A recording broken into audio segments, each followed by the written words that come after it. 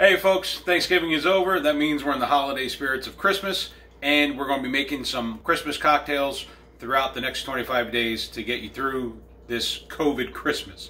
So the first one that we're going to do actually comes from my partner in crime, the lovely Mary Gastel. She created the poinsettia, or as some people in my family call it, the poinsettia, because why not? So here we go. This is a really simple one. Gonna go with vodka. Big measure of vodka. And then we're going to use St. Germain's elderflower liqueur. Now in Europe this is quite possible. It actually goes back, their recipes going back to the Roman times. And it's really just starting to gain popularity here in America. It's got very lovely flower notes to it. This isn't something that you would do on the rocks or do a shot of, but if you add it to a cocktail, you get a lot of good flowery notes to it, floral notes, excuse me. So do a small jigger in that.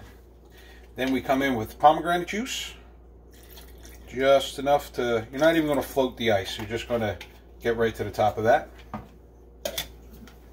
The shake.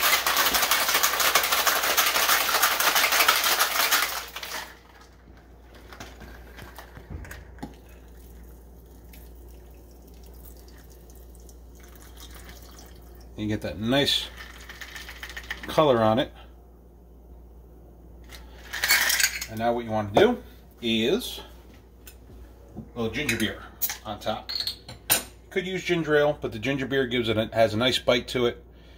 And when you serve this, use a glass that has a nice kind of open, if you got like a big fat wine glass, because what happens is you get all the nice aromatics, wonderful flower, ginger, get the sweetness from the pomegranate.